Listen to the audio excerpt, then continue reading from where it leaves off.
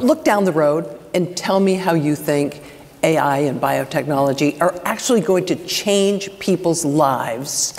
Well, let's thank the financial system, the hardware people, and so forth for allowing us to build immense data centers with billions and billions of dollars of hardware with no clear revenue purpose. So thank you very much. What will happen as all of that stuff gets deployed and it's coming out is it's going to be used by incredibly clever people to solve some of these problems. And I'm not talking about the policy problems, I'm talking about the actual underlying problems. You're going to end up with these huge databases of information we don't need, we don't have now, excuse me, we do need. And an example would be that we still cannot do a digital model of a cell. Seems like a kind of a basic thing. I was talking to my biology friends, it's like, what's wrong with you? You've been studying cells for like 5,000 years? The actual number is like 150. What's wrong with you? And the answer is it's really hard. We're pretty close to being able to do that.